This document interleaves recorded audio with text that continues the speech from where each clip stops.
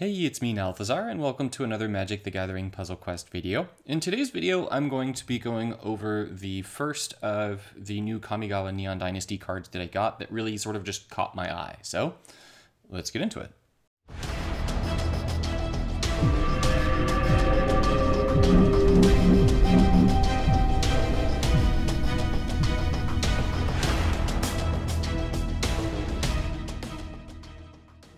Now, really quickly to start this off, I got the COVIDs somehow. So I am stuck in quarantine in my room. I am attempting to record using my laptop.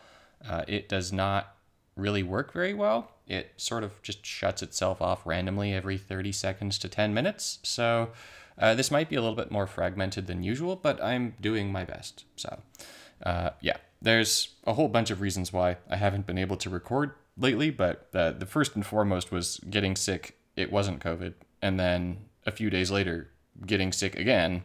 And then that time it was COVID. But I don't even leave my house. So I don't know. Anywho, so my luck with the Neon Dynasty packs was so-so. Like, it wasn't great. It wasn't terrible. And then my VIP got bugged, so it took me a little bit to be able to get some VIP cards. So I really didn't have a whole lot of the set at the beginning. And I really actually don't have a whole lot of the set right now either. But I wound up pulling Eiganjo Uprising in one of my early boosters. And when I first looked at this card, I really didn't think I would find any use for it. But then I had just a sudden stroke of inspiration to try out, and I found that I actually really love this card. It's definitely more of like a training grounds monster than it is a card that you're going to use in any kind of event, but you can definitely do some really fun stuff with this. So this is a 7-mana spell, and when you cast it, you're going to create X Samurai tokens. Those tokens gain haste and menace until end of turn. Then your opponent is going to create X -1 Samurai tokens, where X is this card's stored mana. So this thing can store up to 10 mana, meaning that it's going to create up to 10 Samurai tokens for you and 9 Samurai tokens for your opponent. And those Samurai tokens, if it will let me, are 2/2s, meaning that for 17 mana, you're getting a 20/20. Now, granted, you're giving your opponent an 18/18, which is not exactly a good thing, but there are definitely ways around that will make it so that you can do some giggles with this card. So the first thing that I thought of with this card was, well, what happens if we just play something that takes the Samurai tokens that we play on our opponent's side and just give them back to us, and all your Samurai belong to us? And that's exactly what I did. So there's a new card in the Neon Dynasty set called Invoke the Winds. It's a 15-mana spell that says gain control of target opposing creature. That creature gains vigilance until the beginning of your next turn. So you can play this in conjunction with the Samurai to get all 19 Samurai tokens, which means that now all of a sudden you're getting 38 Samurai worth of power on the board. Although, for some reason, I think that it was giving me 40. I think it was even like giving my opponent the full stack and me the full stack, or maybe it was giving me 11 and then my opponent was getting 9. Either way, I'm pretty sure that I was getting. We'll see in the video footage, but yeah. So Invoke the Winds was one way of doing it.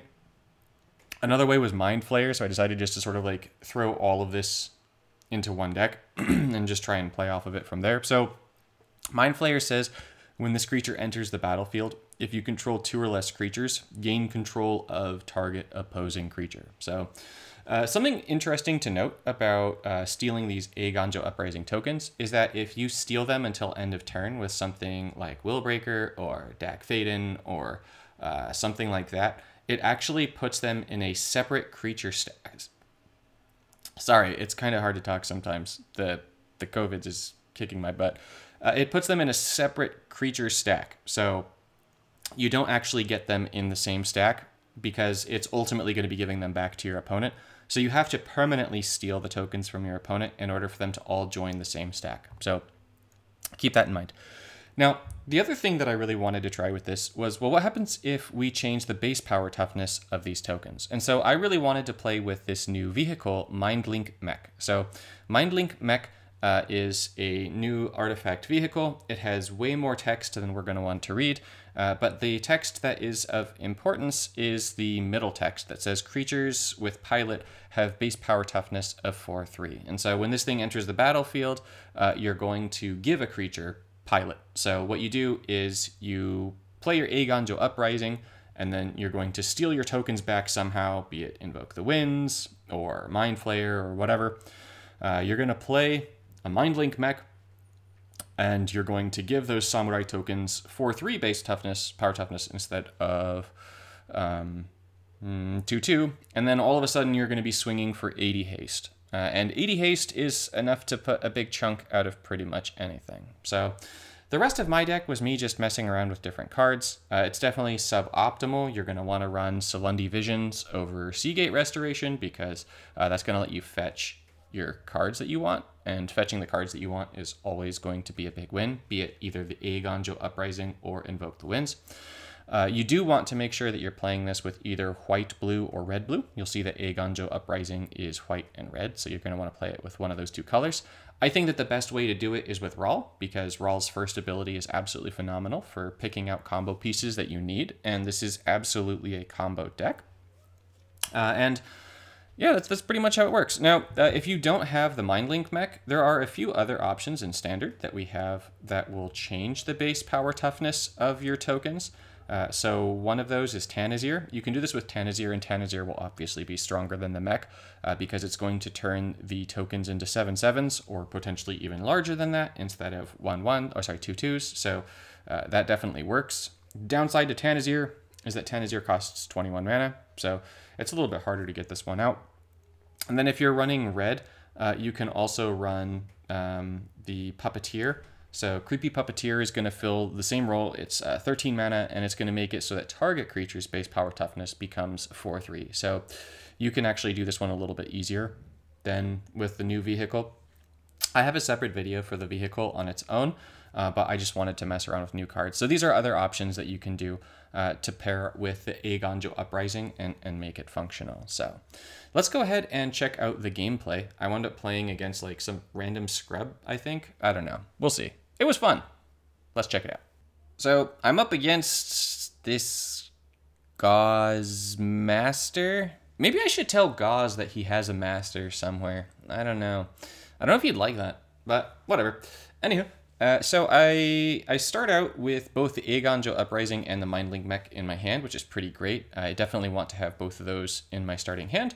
And I've got a Hall of the Storm Giants, which is going to be good because it's going to give me gem conversion. So getting gem conversion is pretty much always a win. And then you'll see on the bottom of the board, I have a bunch of different options. I could have either gone for the loyalty into blue, or I could have just sort of taken the bigger match. So my third draw here is Invoke the Winds. And so at this stage, I've got all three of my combo pieces really early on, which is great. I'm sitting pretty here. So now all I need to do is get the mana to be able to use them. So my opponent's getting some pretty crazy cascades. So, I mean, that sort of comes with the territory, right? Like, you're going to run into that from time to time. So not the worst thing ever. I'm going to pop my first ability here. And I'm actually going to go ahead and take the Otawara Soaring City, just so that I can get a little bit more gem conversion. So I could hold on to it and use it as removal, but I think here I'm going to be a little bit better off trying to get the conversion. So my opponent has a fully charged card in their hand, and that's always a little bit concerning when you see that, just because it makes you think, oh, they've probably got removal. And that's what I'm thinking here. I'm thinking that they've probably got removal. But even though they've probably got removal, I really don't have a way of baiting it out apart from playing my creatures. So at this stage, I'm kind of just hoping that I'll be able to play them all and get this rolling. So I get super lucky. I get my own Cascade to counter my opponents. You'll see that I get my 10 tokens for 2020. And then my opponent's supposed to get 10 minus 1. So we'll see if my opponent gets it. Okay, so they do get the 10 minus 1. I was just in a weird COVID haze. We're going to chalk it up to that. They reinforce, that's it. They reinforce with the vehicle. But you'll see there, so I get the tokens, I steal them from my opponent. My opponent does not have removal.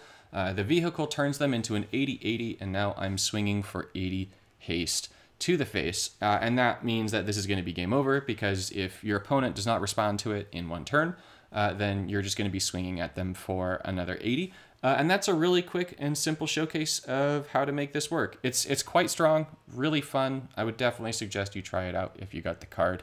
And please tell Gauss that his master was not good to him.